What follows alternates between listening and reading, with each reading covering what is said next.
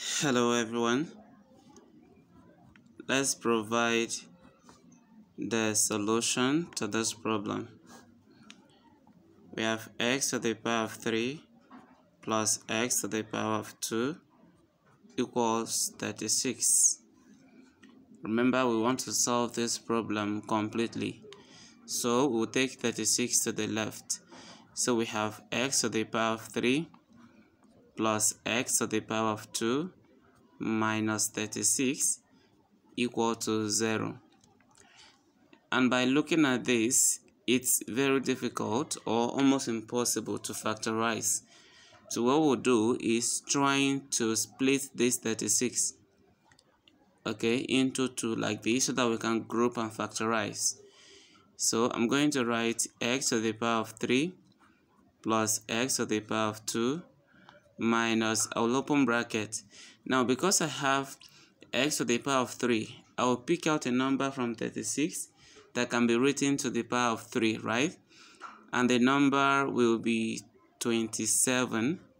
Then plus 27 out of 36 will give 9.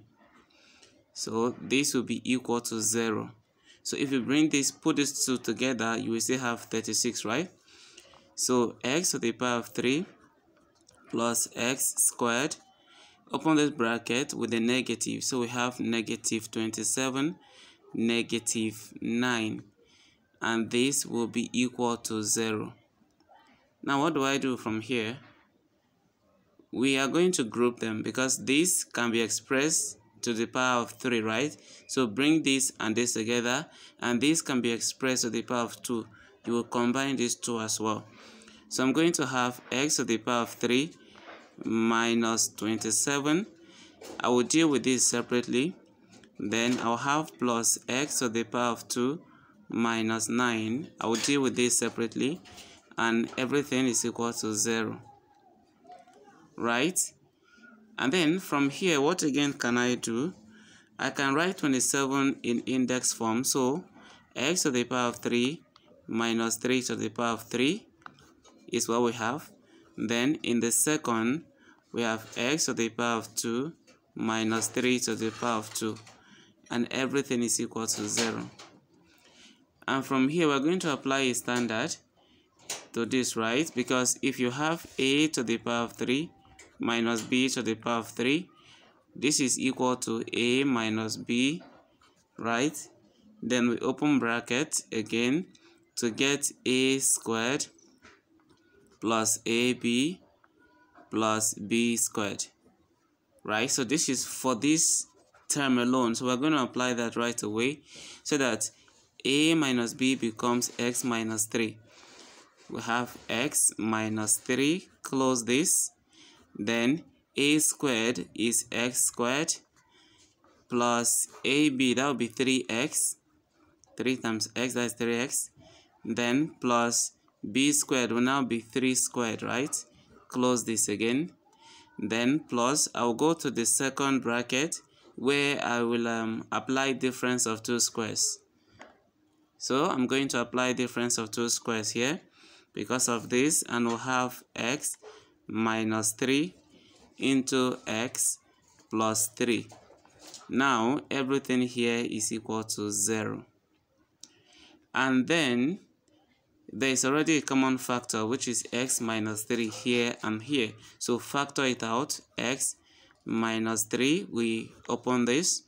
Then in here, I will have this, which is x squared plus 3x plus 9. Okay, then plus here now we are having x plus 3. If you like, have it in brackets, or you write it openly like this is okay. So this is equal to 0. Now what can I do? You're not multiplying this and this because of this addition, so you can add what you have here and what you have over there. Okay, so x minus 3 is here, and then here we have x squared plus 3x plus x will give us 4x, then plus 3 Okay, 9 plus 3, right? And that is giving us 12. So here I have 12, and then this is equal to 0. What again can I do? I should apply zero product rule so that x minus 3 is equal to 0, or x squared plus 4x plus 12 is equal to 0. X here is equal to 0 plus 3, and that will give us 3. So this becomes the first value of x.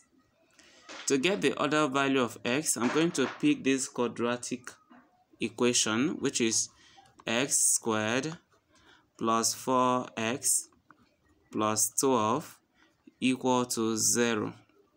So we're going to deal with this, right? And we are going to use this formula to deal with it.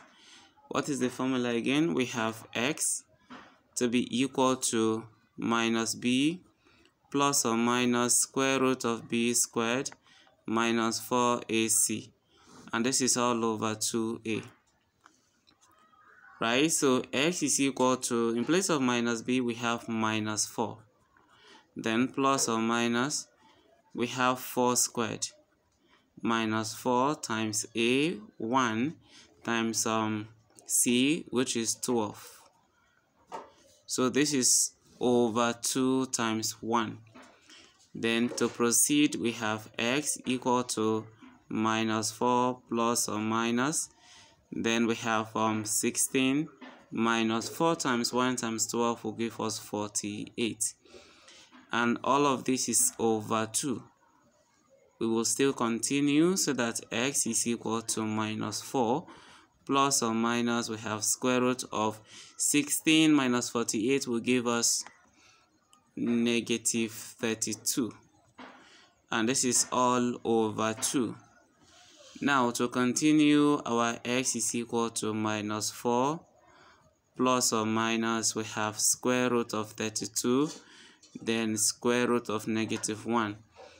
Okay, I was trying to separate the negative from what we have there. And then to continue with this, remember this is still over 2, right? Now we have our x to be equal to negative 4 plus or minus square root of 16 times 2. 16 times 2 is 32, right? Multiplied by square root of negative 1. And all of this is over 2. Let us continue. So from here, x is equal to minus 4 plus or minus square root of 16 will give us 4. Then we have 4 root 2. Then multiply by square root of negative 1 is imaginary, so we write I. And this is all over 2. Now this can go there, and the same 2 can also go there. So x will now be equal to minus 2 plus or minus, we have 2 root 2, then times I. Now you can rearrange this and get x to be equal to minus 2 plus or minus, we have 2i square root of 2. So from here we have 2 in one solution. Now let's bring the 3 solutions together. We have x, which is equal to 3 as our first solution, call this x1. x2 is equal to minus 2 plus or minus, okay, we're using positive now because we want to separate it. We have 2i root 2, and then our x3 is minus 2 minus 2i square root of 2. So these are the 3 values of x.